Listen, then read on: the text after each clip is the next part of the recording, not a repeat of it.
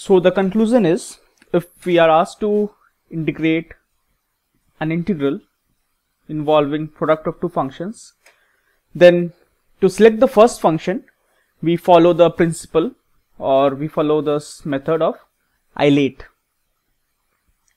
where, as I said, I stands for inverse trigonometric functions, L stands for logarithmic functions, A stands for algebraic functions, T stands for trigonometric functions, and E stands for exponential functions. Now, whichever of these two, fx or gx, comes first in this order becomes the first function. For example, let's say that fx is a trigonometric function and gx is a logarithmic function. Now, since you see that L or logarithmic functions come first in the order, so my gx becomes the first function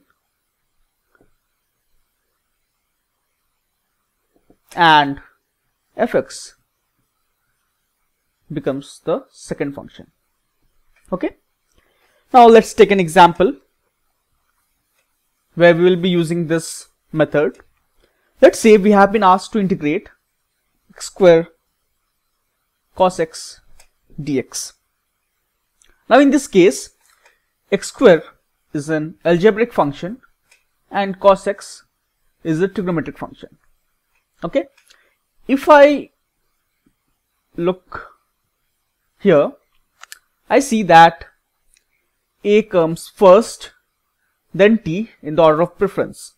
So my x square becomes the first function and cos x becomes the second function. Or you can say that u is x square and v is cos x.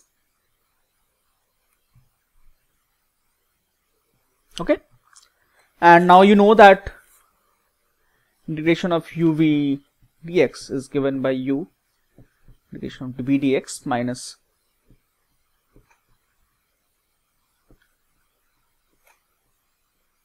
this. So I'll follow the same method here. This gets simplified to, or this integral becomes x square integration of cos x dx minus, I need to differentiate this, so if I differentiate this I'll get 2x, and then integration of cos x is sin x dx. Okay, now you see, again I'll land up in a case where I need to find the value of integration of product of two functions. Here again, x is an algebraic function and sin x is a trigonometric function. So this becomes my first function and this becomes my second function.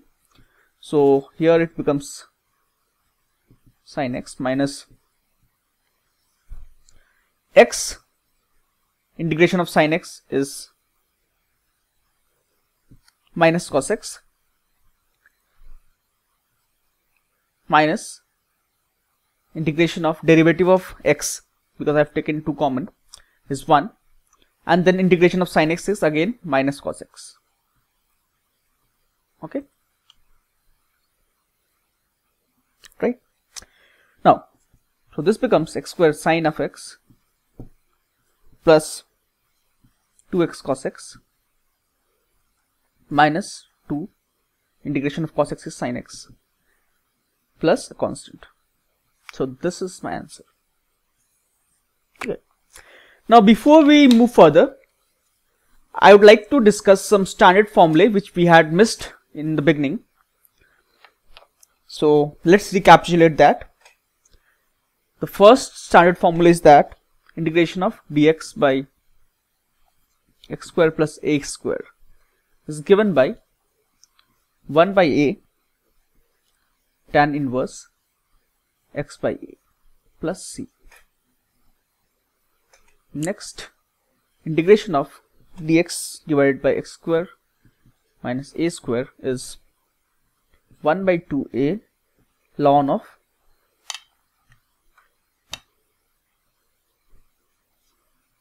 x minus a by x plus a plus c. Integration of dx by a square minus x square is 1 by 2a ln of a plus x divided by a minus x plus again a constant. Fourth is integration of dx by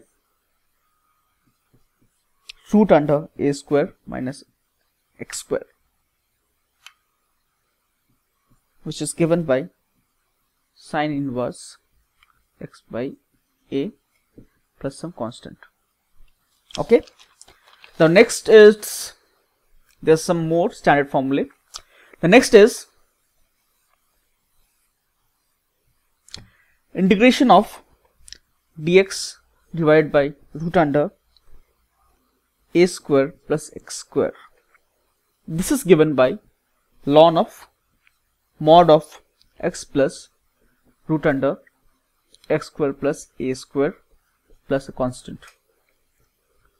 Next is integration of dx by x square minus a square. Earlier we had discussed dx by root under a square minus x square. Now it's x square minus a square. It's ln of x plus x square minus a square plus a constant. Next one is integration of